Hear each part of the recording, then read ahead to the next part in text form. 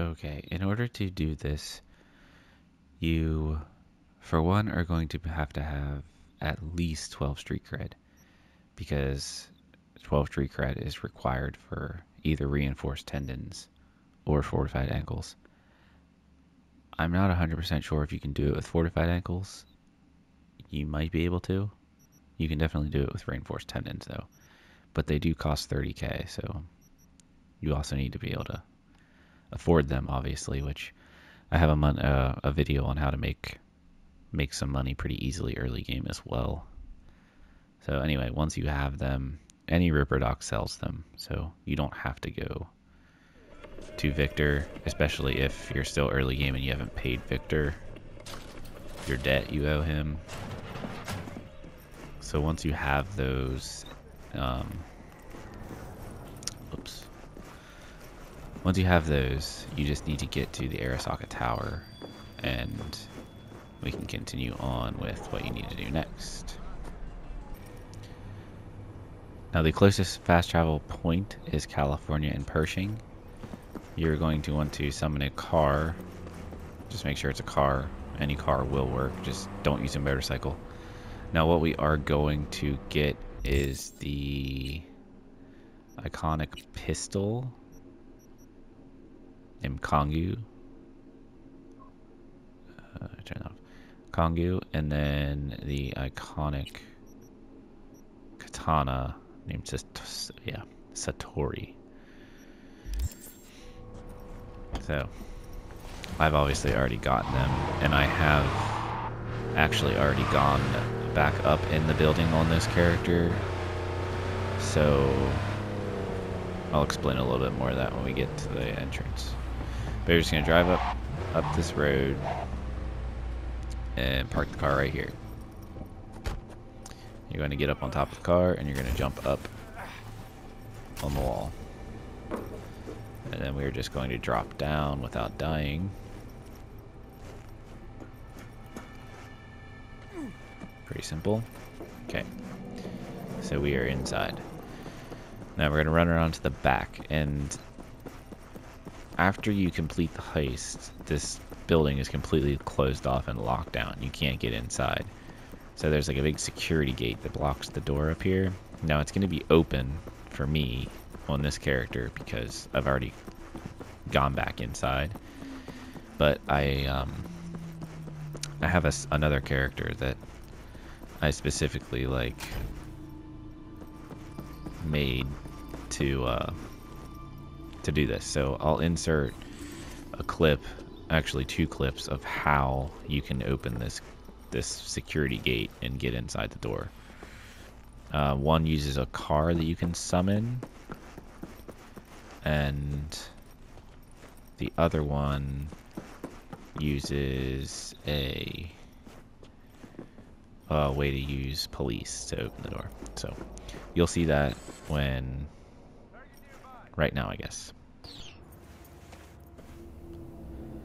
Now it's important that you have your starting vehicle back again for this, because any other vehicle, like I bought that other vehicle to try this with, and it was too small, it just wouldn't work.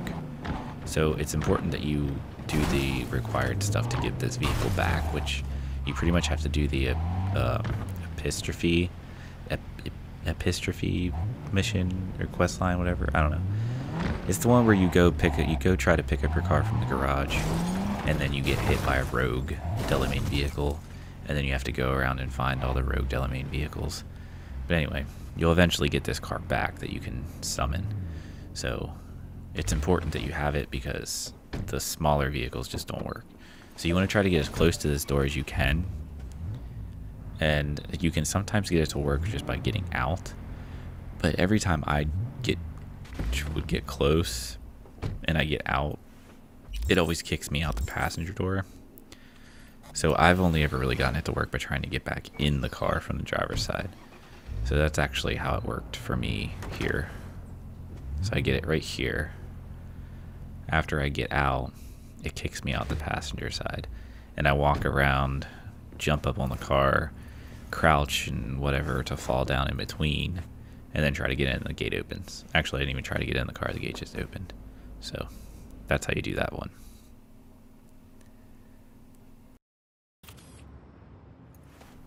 Now this method I'm not really a huge fan of. It works, but my thing is once you get in, you have all these police trying to kill you, and whatever. So you gotta go over to kill these people. You'll get a crime reported. You'll get the little drone that comes up, kill the drone, and then you'll start getting the police spawns. So once you get the police spawns, you need to basically run up to the doors and get the police to start spawning there, and eventually they will spawn at the doors and you will be able to get inside.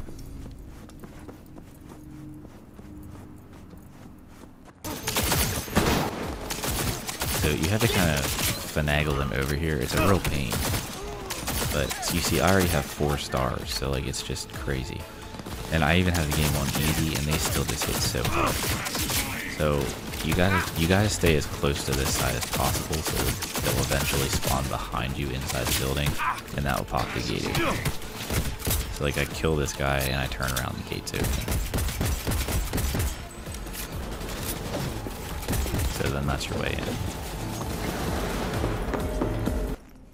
Okay, so now that you are inside, all you have to do is run back here. Now, if you use the police method to get inside, good luck, because I've never figured out how to not die. Because the elevator won't work if you're in combat, so...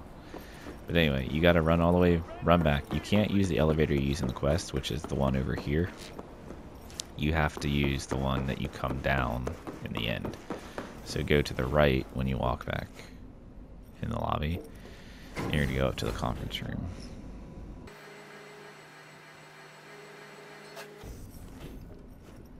Elevators are extremely slow in this game, so I skipped that ride for you. Now, I always get confused on this, where you run in this part, so... I think we go this way, we turn here, we go through here. Yeah, I've done this enough times now that I think I know the path.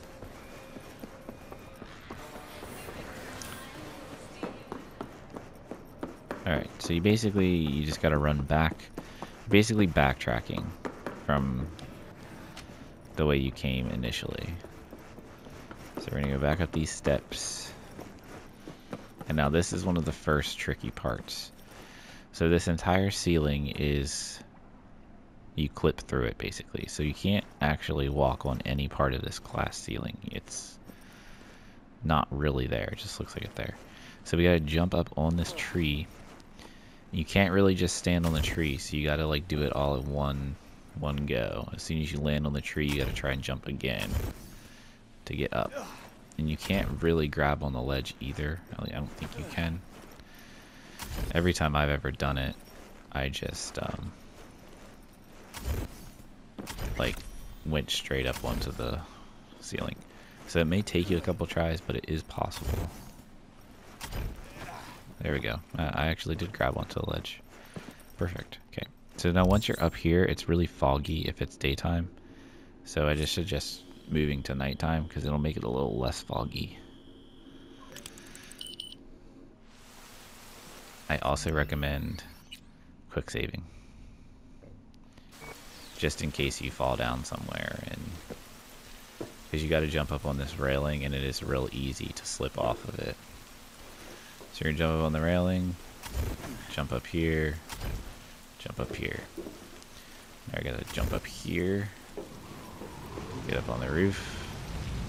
Now I've done it to where I've made it. I don't know how I did it one time. It was crazy. But you're gonna jump onto this thing. Oh crap. I think I just got myself stuck. Yep. See, and this is why it's good to save. Okay, so let's try this again.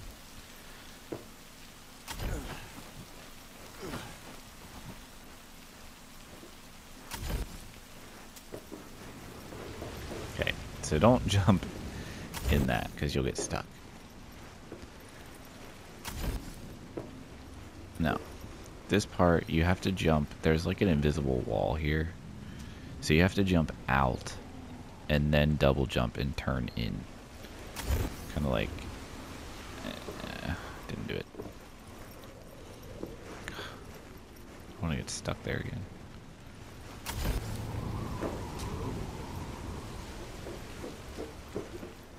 Again, don't get discouraged. It is very possible, and it's really not that hard. So just keep trying. You'll get it eventually. There you go. So we're up on the ledge. And that's pretty much it. You just gotta run in through the doors, and you're back up in the penthouse. Now, the Kongou Pistol will be right here. Chances are you probably picked that up. The Katana is the one that I would think most people miss, because when it happens, you're just told to run outside. But you can actually go up the stairs, and there's actually a decent little outfit that can be in the suitcase. There's like a pair of pants or something, I'm not sure.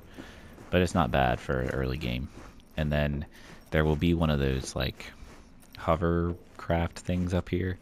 It's not here now, but when you come up, there will just be like little floating like cases up here, and that's where the katana is, so you can just loot it.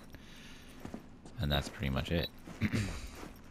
Now, the one other thing that you can get up here that I believe was only added in the like 1.5 patch whenever they released it for the newer generation of consoles, which I never picked it up because I didn't know about it. But right here, there's an Iguana Egg. So you can take the Iguana Egg. Now that's pretty much it. To get out, you just have to backtrack the entire way that you just came. So we'll do that, and I'll see you at the bottom.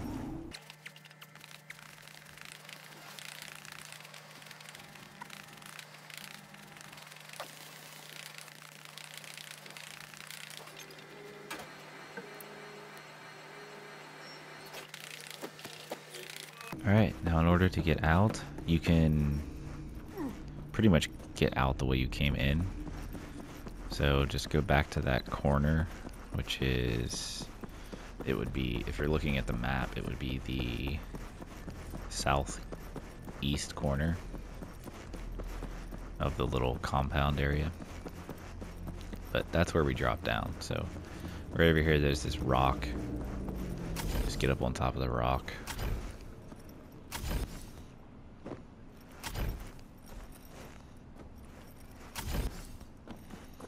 And then you can jump across here. You can climb up. Get up on this air conditioner unit. And climb over. And you're out. Okay, so I checked one of the other apartments and I couldn't find the place that you put the eggs, so I might be wrong on that, but I don't know if you can put it in the other apartments, so. But anyway, there's this little bowl right here. You can place the egg there. Now what? Patience is a virtue. Oh.